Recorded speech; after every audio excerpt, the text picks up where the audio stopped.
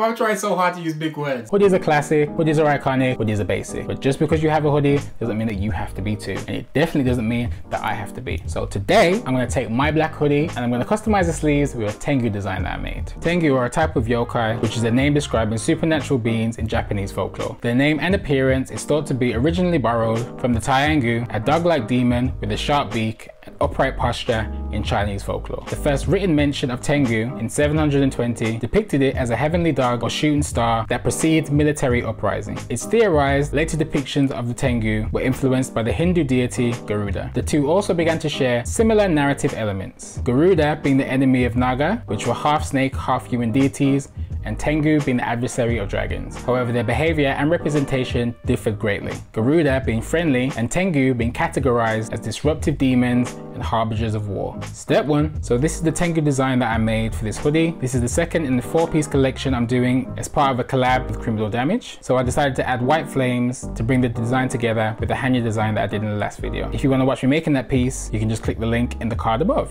I chose teal, grey and white because the colours work well under black and pop, but are still simple enough as a colour palette to fit in anybody's wardrobe. When I finish designing, I always make mock-ups of my designs, just so I can see if it's coming together in real life, which is important because as a creative, the images in your brain will always lie to you. If you guys are interested in how I make my design mock-ups, let me know in the comments.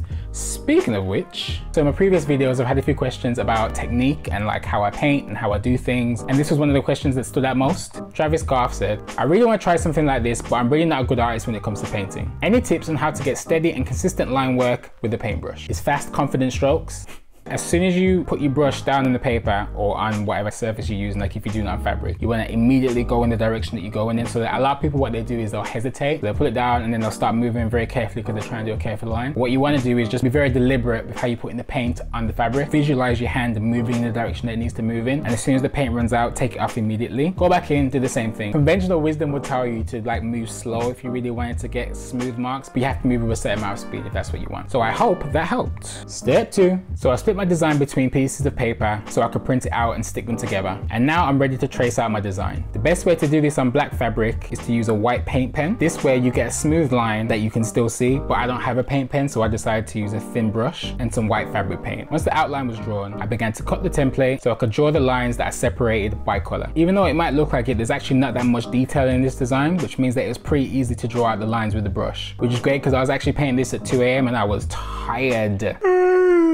I need sleep, boy. Later on in the 13th century, the appearance of Tengu shifted again, this time to be more anthropomorphic in form. Their beaks began to be replaced with long noses, typical of the Tengus recognizable today. This change was connected to their common association with Japanese mountain hermits, known as Yamabushi. Tengu were for a long time depicted as spirits that corrupted and brought out the worst in Buddhists, attacking monks, possessing women to seduce holy men, and robbing temples. This is analogous to the role of demons in the Abrahamic religions. However, later, there were distinguishments made between good and bad Tengu, establishing them as primarily protectors of Buddhists that were susceptible to falling to a demon path. This idea, once again, was lacking inspiration for the concept of fallen angels. Later stories of Tengu show them taking human form to provide aid to monasteries and as vigilant protectors of forests, requiring placation in the form of mochi and fish to prevent kidnapping and haunting from malicious spirits. Step 3. So now I'm painting in the color. Because the fabric is black, it's going to take a lot of layers of paint to build up the color. So I started with the white flames since they were at the top and I was going to work my way around. It took about 3 layers of paint to build up the white and the remaining colors took 2 layers. The paint I'm using is Pebeo fabric paint. You can find the link in the description. It comes in a wide range of colors, however the tones are quite limited, so I had to mix them. I wanted 2 different tones of gray, so I had to mix in some white paint and I used the natural gray for the rest. The difficulty in mixing acrylic paint is that it dries very quickly in open air, so you have to move very fast. Also, it can be hard to get the exact color that you already mixed twice, so it's better to mix more than you'll actually need. I actually didn't mix enough, so I struggled to get the paint exactly the same color for both sides. However, after a bit of testing, I got pretty close. Once all the steps were completed, I simply repeated all of them on the other sleeve. So I believe that creatives should always support each other, and it's important to me that I use my platform to do that. So